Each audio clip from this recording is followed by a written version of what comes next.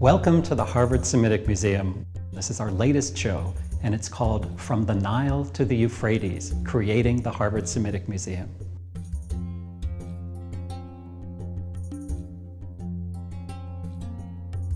Here in the Semitic Museum, we have Egyptian artifacts and Mesopotamian pieces. We have cuneiform inscriptions and seals and tablets.